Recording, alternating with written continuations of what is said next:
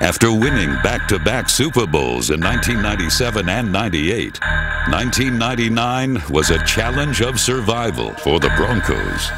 They know that you're at the top of the profession. They're trying to knock you off, so they're prepared. You can sneak up on somebody one time, but the second time it's pretty tough. The third time, you know, it's just like your second time. People know that you're the best, and you're going to get their best shot. A lot of time people get complacent. You know, they feel good about themselves. Everybody's patting you on the back and doing interviews like this. What a great job you've done and what a great coach you are. And you know in reality that if you lose your first 3 games, everybody knows that you're not worth a damn. That's just the way the society works. We had some opportunities. We didn't get it done. We've had those over the first 3 games, and you can talk about them, but you're still 0-3. Written off by most, Shanahan has already faced far greater challenges in his life.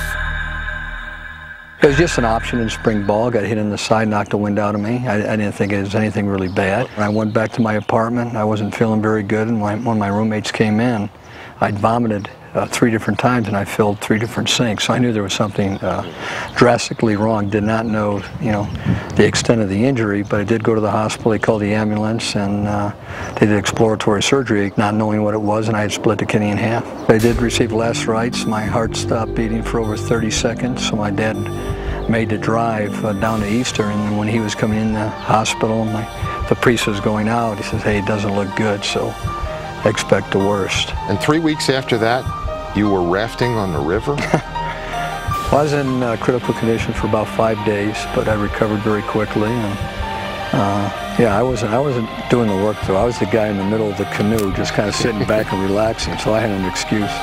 Great day to be alive. Go kick their ass. I think the fact that his athletic career was cut short. I think the fact that he's little. I mean, and also the fact that he has this furnace burning inside his gut at all times, at all hours, makes him great. You a little scared? Yeah, you look a little scared. I'm scared of what we're going to do to him other than... This proven winner has never shied away from a challenge or a risk. We were in Jamaica one year. He wanted to go dive off this cliff because someone told him about it. In my opinion, he just does stupid things sometimes. He doesn't really think it out, he just does it, and then afterwards he goes, yeah, maybe I shouldn't have done that. Like when he took our kids bungee jumping in Mexico. My daughter, 12 years old, wanted to go bungee jumping, and my son said, yeah, I want to go too. So here I am, sitting at the pool. I'm saying, I'm going to let my kids do it by themselves, or am I going to go with them? So if something ever does happen, I can say at least I did it first.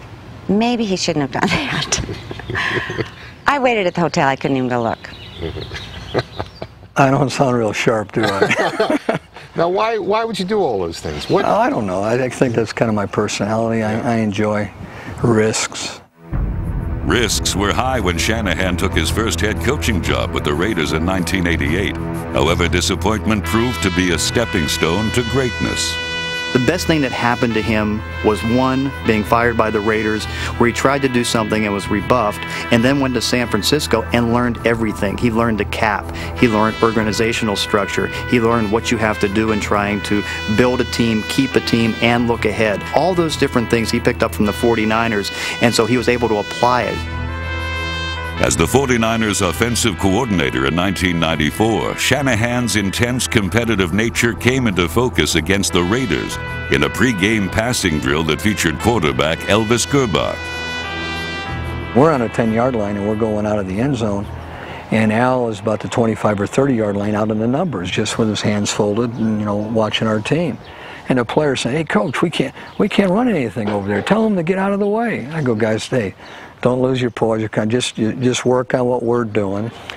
And then I didn't want to do this as Steve Young, because I know Steve Young would look at me like it was half crazy. But I said, Elvis, I said, hey, I said, throw a go route. And if you happen to get the ball close to that guy in the white outfit over there, I said, you won't bother me. And Elvis goes back and he throws the ball, and he throws it right at Al. Al's not moving.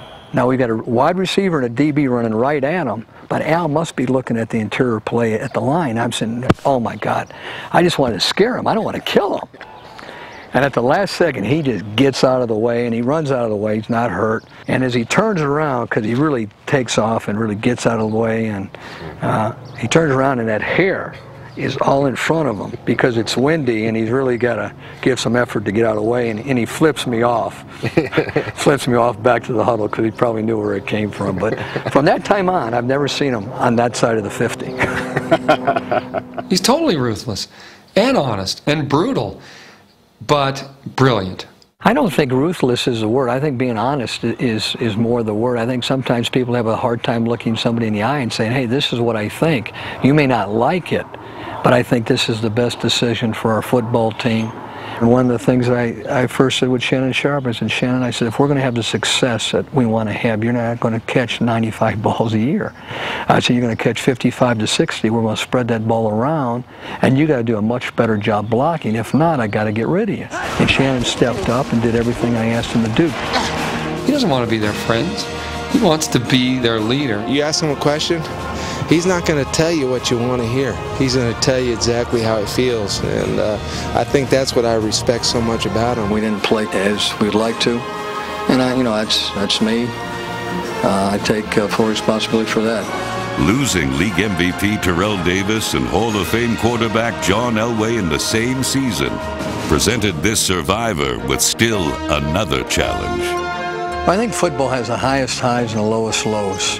One of the reasons I've been able to keep level through the good times and the bad times, knowing that, hey, tough times don't last, tough people do, and you just got to keep on persevering and working, and if you do that, good things usually happen.